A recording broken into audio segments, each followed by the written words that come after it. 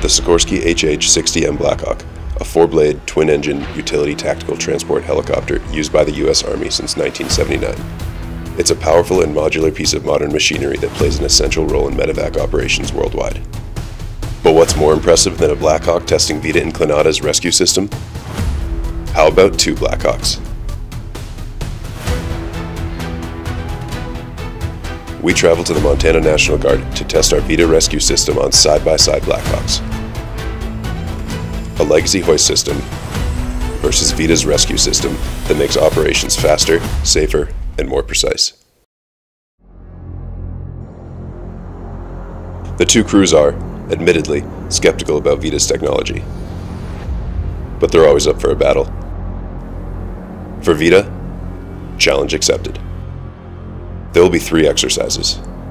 The first, successfully complete a hoist with a simulated rescue.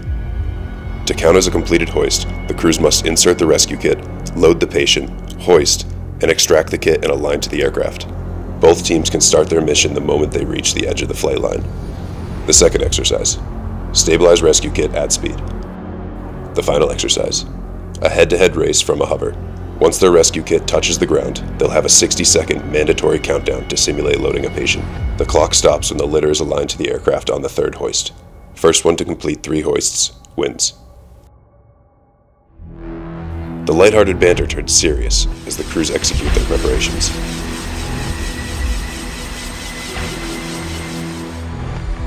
And then, they're off. Both helicopters take a lap and come in for their first hoist. They don't know what's coming, but we do. The Vita crew reaches the starting line and drops their litter well before coming to a hover. The ability to easily execute a dynamic hoist reduces aircraft exposure and buys precious minutes. In competition, that means bragging rights. In a rescue situation, those same few minutes save lives. The Vita crew inserts their litter with virtually 0 hover time at the 40-second mark. Their 60-second mandatory patient load timer begins. The legacy team arrives and begins lowering their hook and tag line to the ground crew.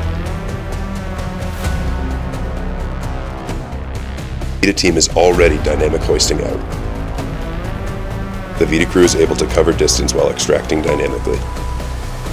Total mission time on this exercise for the Vita crew, 2 minutes and 3 seconds.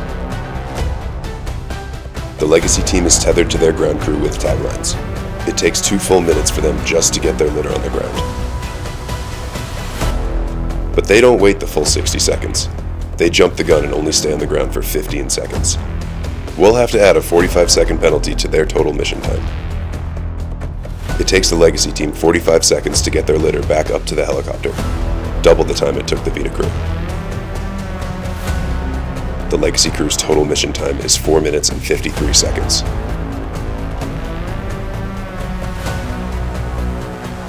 The Vita crew begins the second exercise. They take a lap, accelerating to test the stability of the system at higher speeds. As the Black Hawk comes back around, they drop the litter at 80 knots. The test shows that even at speed, the rescue kit doesn't move.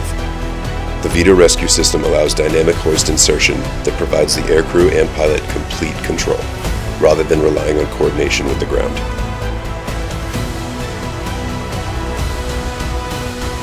Final exercise, a head-to-head race from a hover. First one to complete 3 hoists wins. The 2 helicopters line up, prepare, and launch.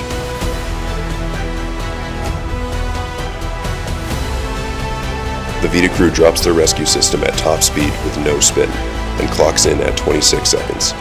No fighting rotor wash, no need for taglines. The legacy team is almost able to match at 32 seconds. Then, a 60-second ground timer starts for each team. The Vita team extracts and aligns the litter against the Black Hawk within 46 seconds.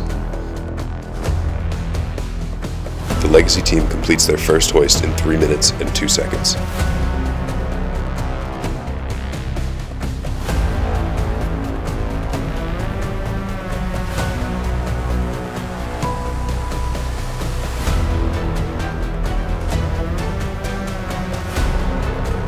the Vita team completes their second hoist with a time of 1 minute and 58 seconds, and starts their third hoist.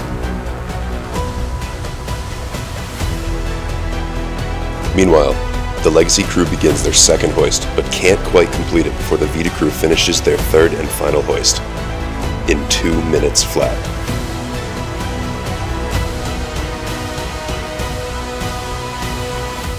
The Vita crew wins. 3 fully executed hoists to 1.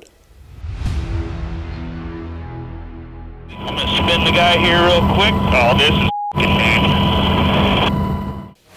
Our thanks to the Montana Guard for showing how our system can save lives by those who do it best.